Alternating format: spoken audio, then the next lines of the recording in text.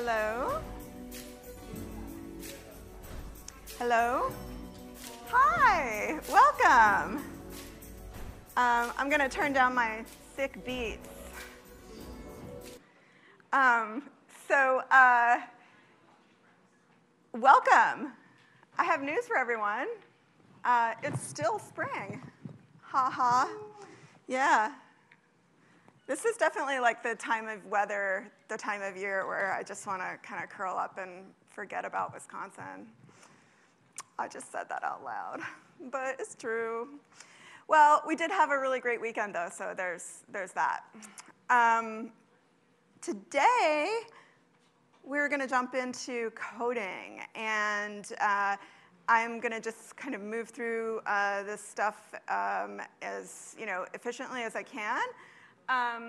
Today, we're going to be dealing with almost all of the boring stuff, so brace yourselves. We're going to talk about syntax and comments and stuff that's really, really, really important, but it might not result in cool-looking stuff. So yeah, let's go ahead and jump into that, and also sort of do the end of semester orientation. So as I said, today we're going to get into p5.js. I know we had a little sample last Wednesday. This is a section of the course where the lecture slides will be extremely useful to you in a way that the previous lecture slides have been perhaps more informative. So what do I mean by that? I mean, the lecture slides have pseudocode that you could potentially cut and paste into the editor and stuff like that. And basically, I'm going to roll through the key points that are in the slides every class period from here on out. But if you're sort of thinking, oh, what was that thing that she did? How does it work? Why did I do it? There's a sort of detailed information laid out on the lecture slides. So they should be quite educational, I hope. So I'm going to actually keep those up. I don't know why I did that. And I'm also going to be going over some of this other stuff. One thing that I do try to do during the code section of the course is I try to take whatever code that I worked on in class, and I like to post a link to it. So that way, if you wanted to look at it again and not have to look at it on a video screen, if you wanted to use it maybe as a starting point for one of your projects, you could certainly do that. So just keep a lookout for that link as well. Tomorrow, we're basically going to do more of kind of what we are doing today. However, tomorrow, I'm going to add in the sort of added wonderfulness of debugging with ChatGPT. So if you don't already have a ChatGPT account, you might want to click on the link and just sign up for an account. It's super easy. You can click through with your Google account or whatever you prefer to do in those kinds of situations. But yeah, basically tomorrow on Wednesday, I am going to spend a significant portion of class talking about how to use ChatGPT as a debugging tool. Now, you can also use ChatGPT as a code authoring tool. I would particularly recommend this if you're looking for D+ creative coding assignments. What do I mean by that? It's not that good. So I can't say that I would recommend it. I generated a bunch of solutions to our assignments with ChatGPT, and I would definitely, maybe not even D+, maybe D-. Yeah, they just barely do what you tell it to do. Unless maybe you wanted to do something really specific, like something like draw a grid with these very specific shapes. But if you ask it to draw like a cat barfing rainbows, it doesn't work so well. Even just the cat, I asked it to draw a pixelated cat, and it was like one ear up, one ear down. It was kind of cute in like a really sad way, but not in any way what I asked for. So we'll talk about that more on Wednesday. But in general, I'm sort of not super concerned about people using AI technology. I have this really shocking position on it. It's a tool. We use tools in this class. many of them. And AI is just another tool. So mostly we're going to be talking about sort of like when it's good to use it, or what it's useful for and what it's not useful for right now. So then going into next week, we're going to do full-time coding next week, and then we have a third week, which is the first week in May. During the third week in May, I will, obviously on that last class day, I will be doing a final exam review. And then that is, let's see, Wednesday, May 3rd. And then I will definitely be putting the final exam review on video because our final exam is not until May 11th. So it's at the very end of the review period. I don't know if you have feelings about that. Whatever, it's fine. It's just kind of weird to have that gap between the last day of class and when you take the final. Does anyone have any questions about class stuff or even maybe P5 stuff?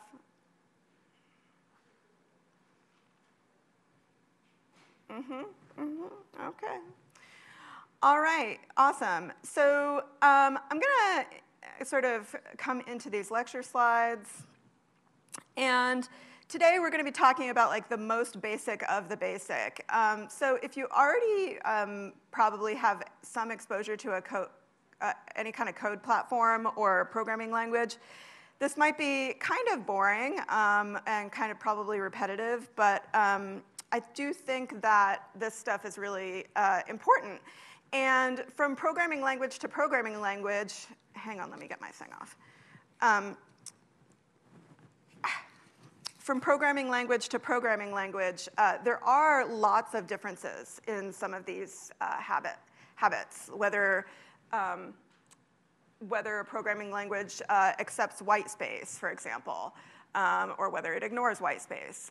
So even if you know how to program, it could also be useful to just find out what the specificities of p5.js are. So we're going to be talking today about the basic rules of p5.js. We're also going to be talking about statements and what order they're executed in. And then we're also going to talk about p5.js drawing basic shapes and how it handles drawing shapes to the screen. So one of the things that you might be asking yourself is, this is our code from last class, what is p5? p5.js is a library that has been written for JavaScript. So it is a subset of the JavaScript language, and it allows you to create visual art and interactive objects in a way that would be much more direct rather than using JavaScript as JavaScript. So yeah, that's basically what it is.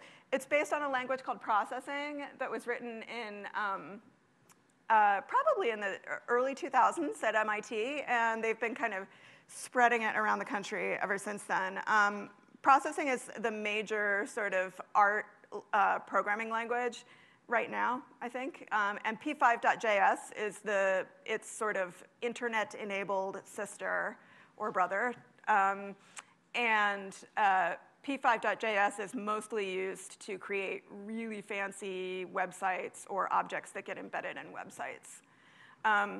So that being said, let's talk a little bit about the structure. So there are statements and there are functions right now in our code.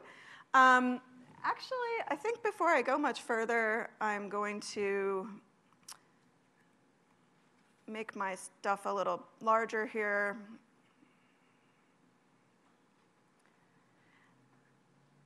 Okay. So this line create canvas, and we'll be kind of getting into this more deeply.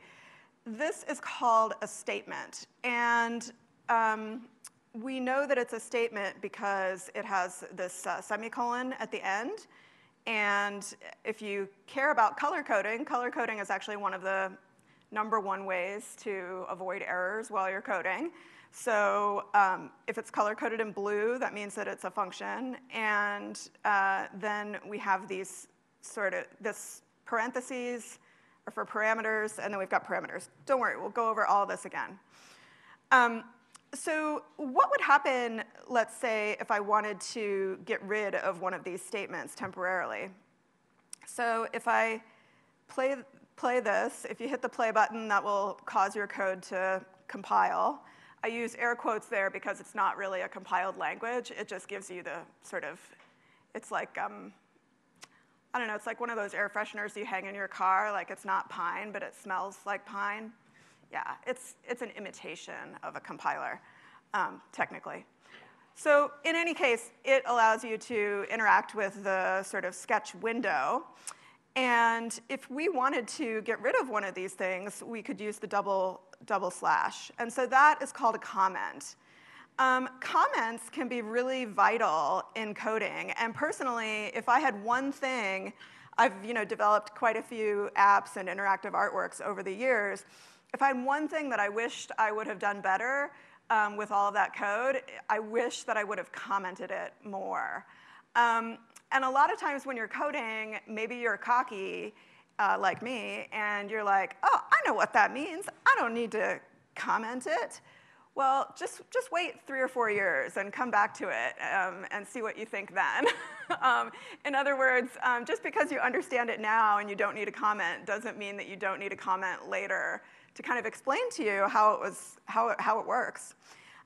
So that's exactly what this comment over here is for. It's basically just a comment to remind myself how ellipse works. And in this case, I just wrote down that it's x, y, which are coordinates, and then width and height. And that's what these numbers correspond to.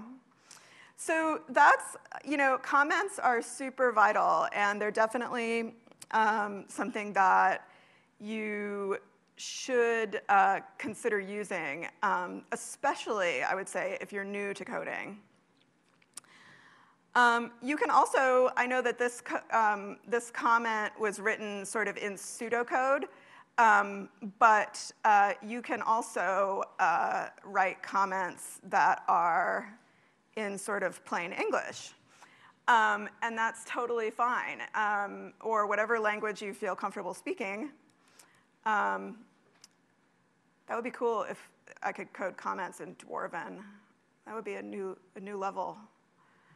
And so getting back to statements, we have sort of several statements in our sketch, but we could add a couple more. These two things right here are definitely statements. And maybe let's make another couple of statements just so we have a few to kind of play with. So I'm going to go ahead and add another couple ellipses. And I just cut and paste these, and these are exactly the same as they were before. Maybe here I'll say something like mouse y minus 10, and then here I'll say mouse y minus, I don't know, 20. And now I can compile that, and you can see that I have 3 of those ellipses that are just at slightly different coordinates, right? So that's definitely something to think about. I could also maybe recode some of this width and height stuff. So maybe I'll have them be graduated. So here I'll go 200 and 300. And then I actually feel like I need to have these be much further apart, so I'm going to add a 0 there. And then we get something like that. What we're doing sort of right now is not really that important, but what I want to point out a couple of things to you. I want to point out the fact that this mouse y minus 100, if I were in, like, I don't know, middle school in my math class, which I hated, by the way, I probably would have been encouraged to do that. That's fine. There's nothing wrong with that. You can put parentheses inside of arguments as much as you want. And certainly, if it were something like mouse y minus 100 plus 100, which is just mouse y, by the way, then we would need that first set of parentheses, right? Because otherwise, it doesn't really understand order of operations. You may see in the reference that it does understand order of operations, and I guess I can absolutely guarantee you that it does not. So I'm telling you right now, when in doubt, use parentheses. So anyway, those are just some other kind of things to think about. And then another thing that we could think about with these three statements is that they do have semicolons right now. So it's possible to delete this one or more semicolons, or do your entire sketch without semicolons. It's possible. Is it a good idea? Probably not, and I'll tell you why. Because if you move that sketch into other development environments, or if you move it onto, say, a web server or something like that, your sketch will break hard. Will your sketch break if you don't use the sort of semicolon at the end of a statement in general? I've seen a lot of people have broken sketches, and semicolon inclusion is usually one of the culprits. So I think it's a kind of risky thing to do. If you feel super confident, like you're an elite hacker, I say in jest, then you definitely would not take your chances. But if you're just learning to code for the first time, I would strongly advise you to use semicolons at the end of your statements. Okay, so the other thing that I wanted to show you relative to these three things is that P5 is a white space ignoring language. What does that mean? Well, basically, it means that you can put a ton of white space between things that are supposed to go together, and this will still run. It's giving you a warning, but it is still running and working, right? Is it good practice to set up a statement like this? I am going to say categorically it is not good practice. And why is it not good practice? Well, when you're coding, you need your code to be human readable. And when you start adding white space in weird places, that makes it not very human readable. So I would definitely advise you not to use strangely large amounts of white space. Now, there is a place where you can use white space, and that is in between stuff. So let's say we wanted to separate these ellipses from the background. Sure, go for it. Stick in as much white space as you would like. This type of white space can be really helpful in organizing sections of your code and kind of letting you know, okay, if it's got some white space, there's a break there, then what comes next is the next thing, for example. So yeah, white space is not bad. It just needs to be kind of used properly. The other thing that you can use white space for is for indentation. And indentation can just be a way for you to, I use the tab key, by the way. Indentation can be a way for you to kind of create a hierarchy so that you can recognize the way that code nests together. And we'll get into indentation when we get into more complex code. I'm a humongous fan of indentation because I think that it really helps you understand how the code is working and how certain parts of the code relate to other parts of the code because they're sort of at the same level. So, but like I said, we'll get to that when we kind of get there. So let's talk about functions really succinctly. So we already have a couple of functions in our sketch. So right now we have the create canvas function, we have the background function, the ellipse function, And then we also have, by the way, the draw function and the setup function.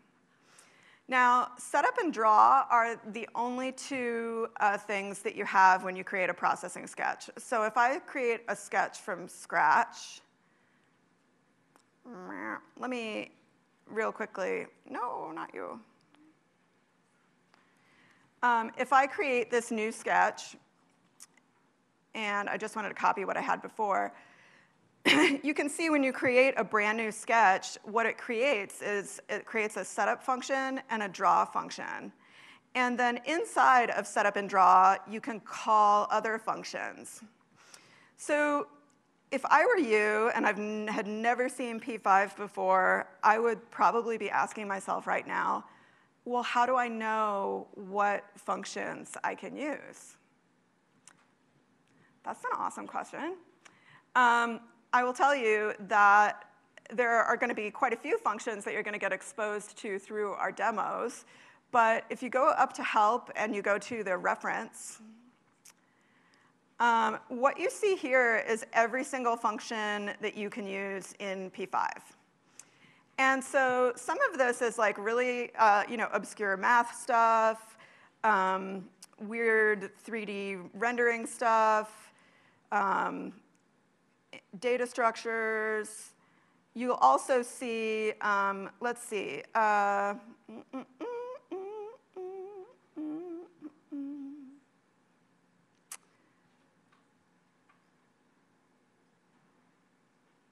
So there's a section here called 2D primitives, and these are all the shapes that you can call. So let's go ahead and try maybe something like this line thing. And if I go to the page for the line, you can see it gives me a couple of examples on how to use it. And then down here, it gives me the so-called syntax. And this is that pseudocode that I was telling you about that we made for the ellipse. And so this is really just a way of telling you how many parameters you have, how many items you have between commas, and sort of what they're for. So if we go back to line, you can see here x1, y1, x2, y2. Well, I guess if you got an A in algebra, that might actually sound kind of familiar to you, but if it doesn't, x1 is the x-coordinate of the first point, has an x and a y, and the second point has an x and a y. So that's what x and y. And then you see that they have this other version down here, and this other version calls for a z. Well, that's the 3D line. And so if you only want a 2D line, only use x and y, and if you want it to be 3D, you add that extra parameter for a total of 6 parameters here. Okay? Let's go ahead and try this out. So if I draw, let's see, line at, let's start at 0, 0. That seems like a pretty good place to start, right? And then we end, let's say we end at mouse x, mouse y.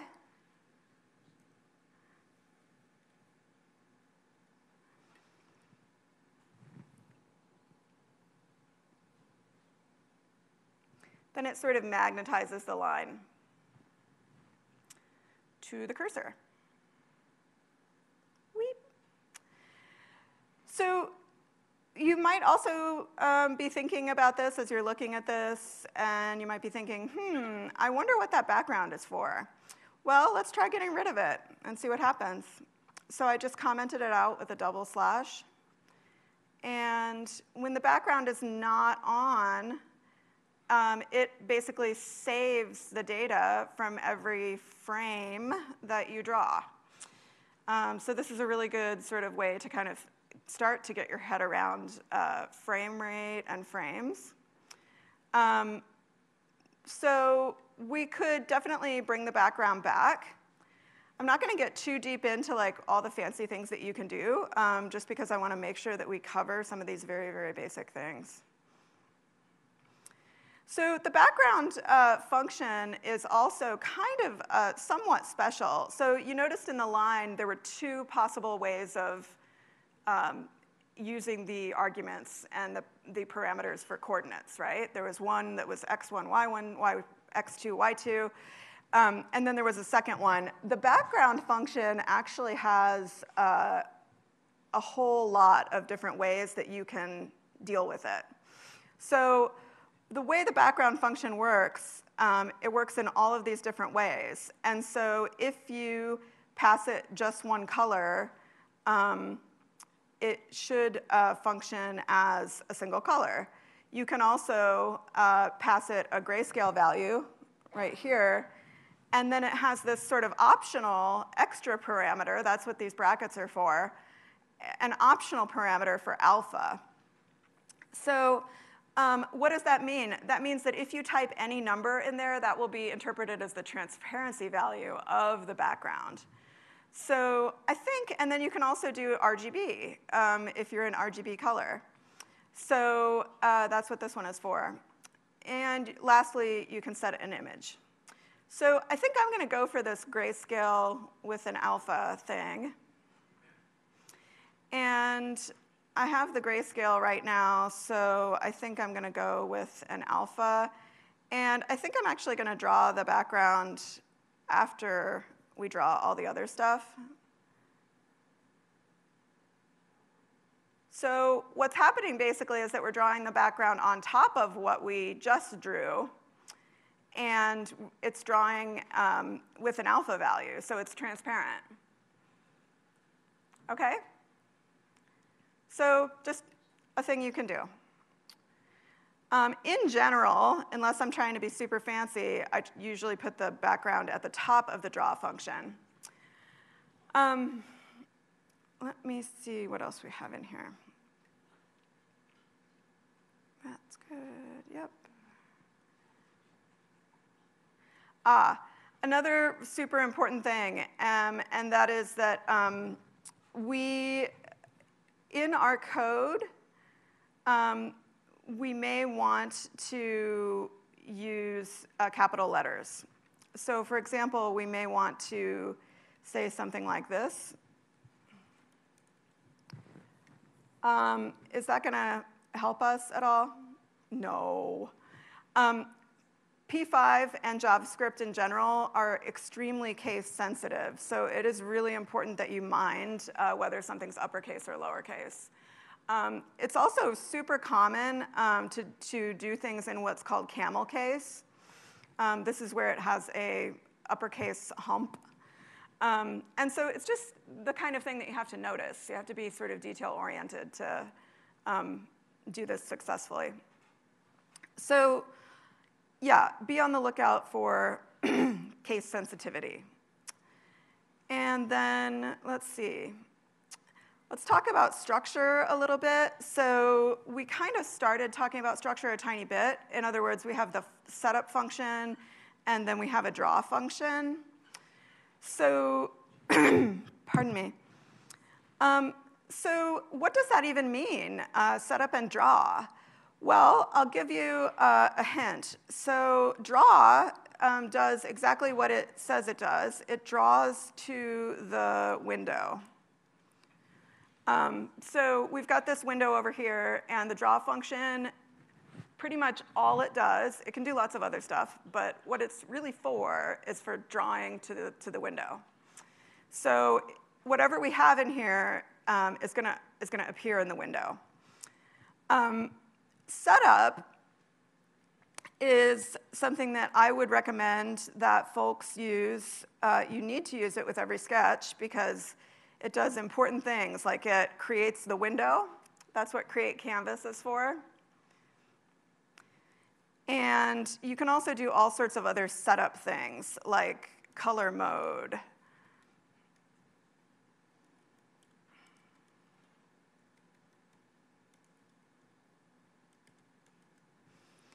So here, let's do RGB 100.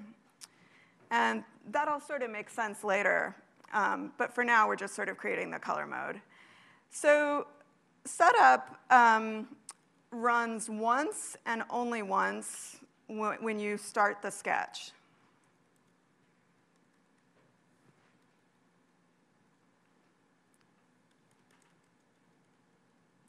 So that's incidentally why it's called setup, because it literally does a bunch of housekeeping stuff that you might need to put in the draw function. So this runs once at the start. The draw function draws to the window, that's true. It draws to the window at the frame rate.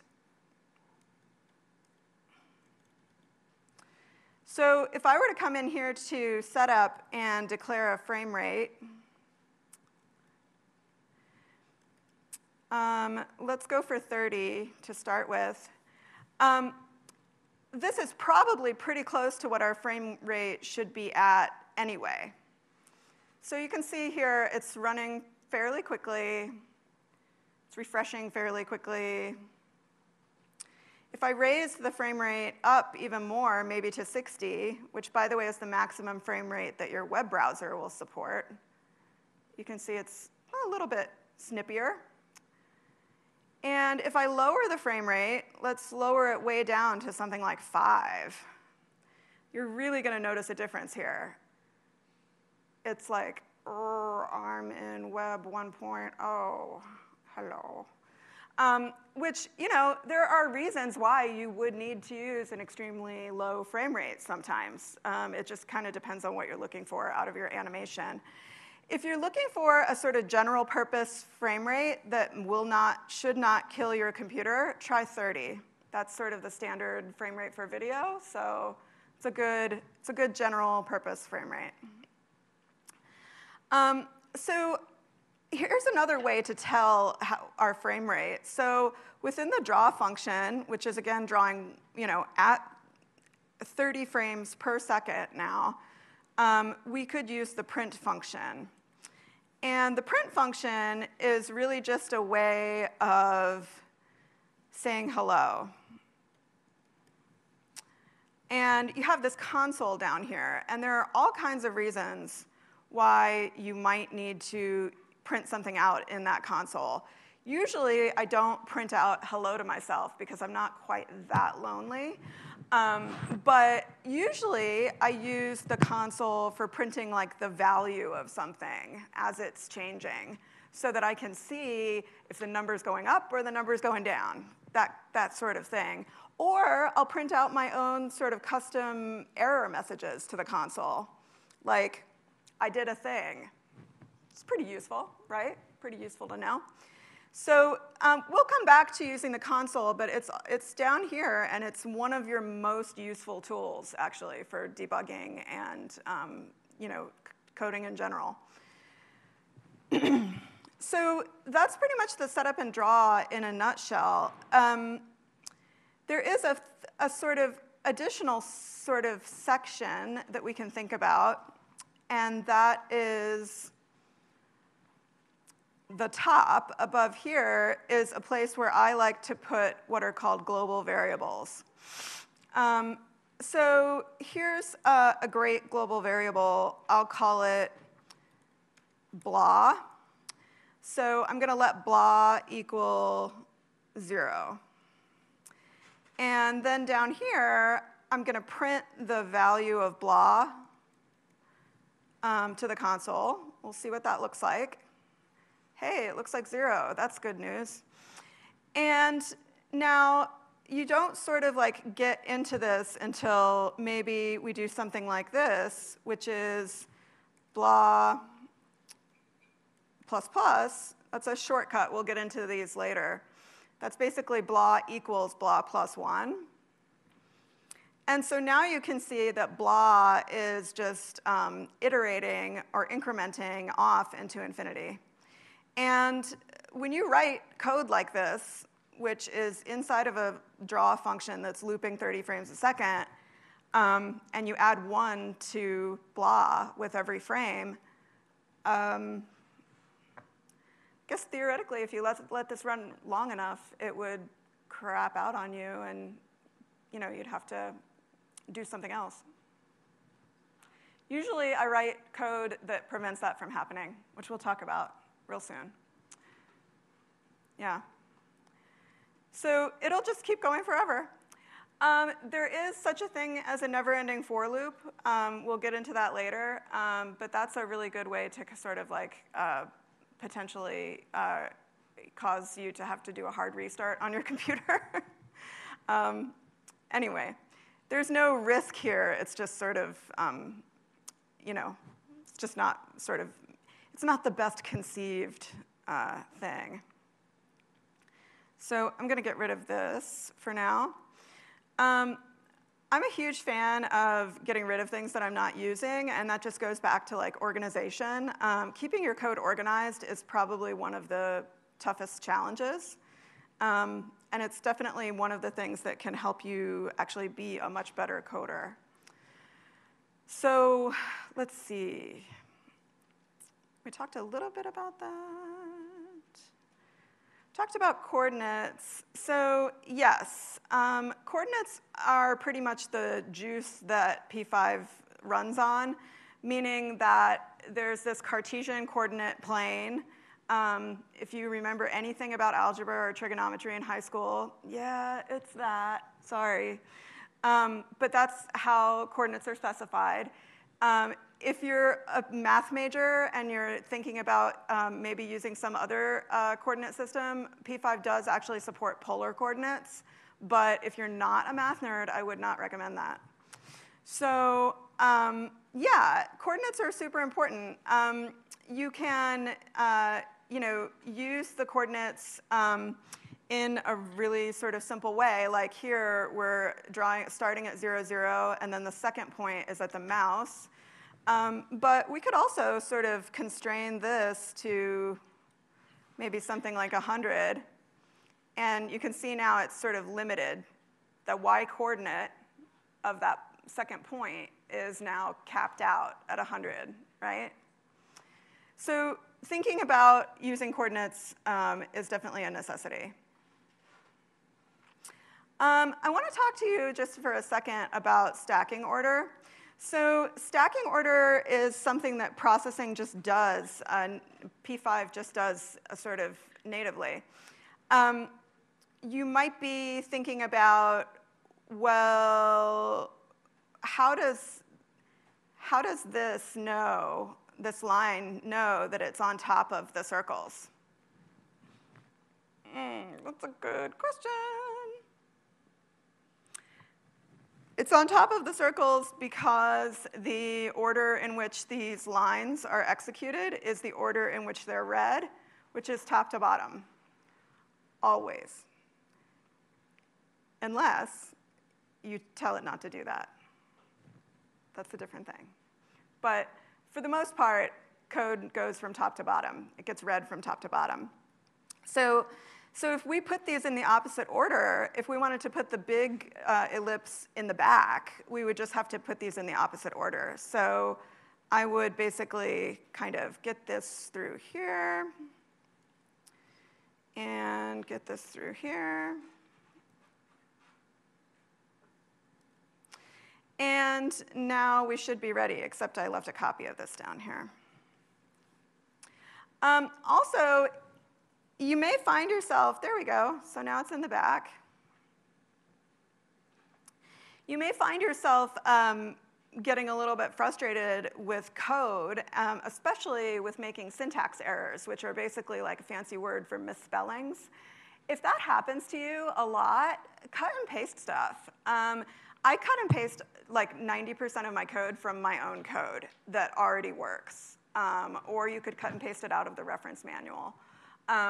When you do that, you just eliminate that possibility that you're going to type something wrong. And I don't know about you all, but I am like a criminally terrible typist. So there's no shame in cutting and pasting. All right, so let's see what else we have in here.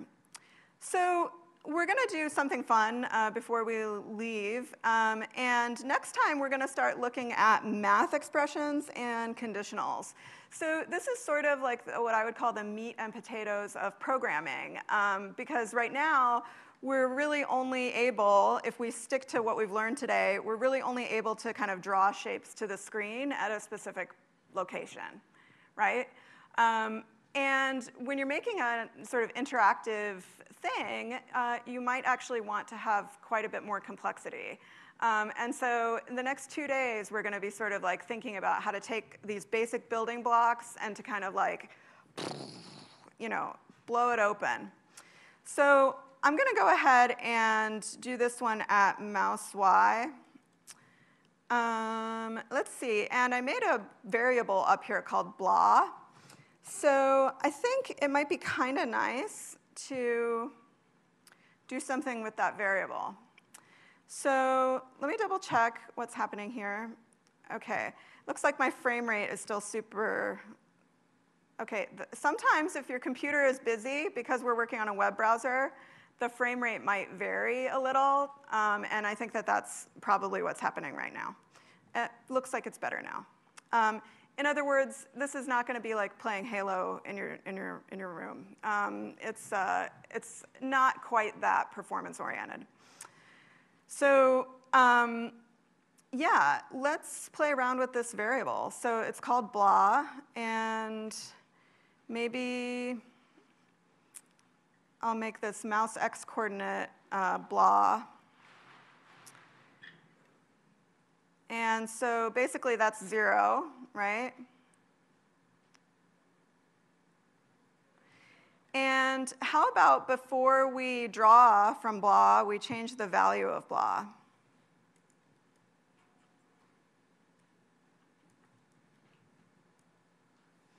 So I'm going to make blah equal to mouse x. And hopefully that's like a really clear example of how now blah is getting the value of mouse x, and then we're just using the value of blah.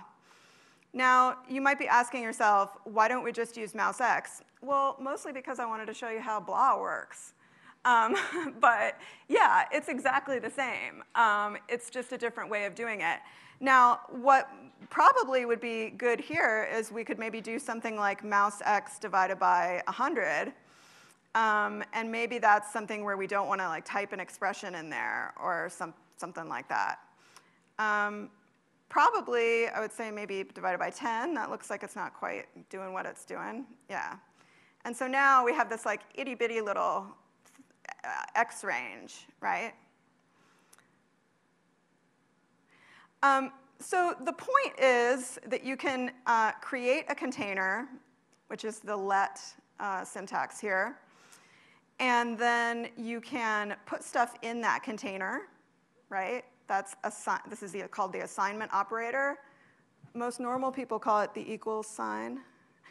And then you can use that container to do all sorts of different things. That's, in a nutshell, that's what a variable is. So I think we could probably also get back to what else? I think that's probably enough for today. I don't know about you, but I have a slight case of the blahs, and I could use the extra 5 minutes to grab a cup of coffee. So there's so much more coding ahead. We have barely scratched the surface. And yeah, I'm excited to work with y'all on it. Okay, bye.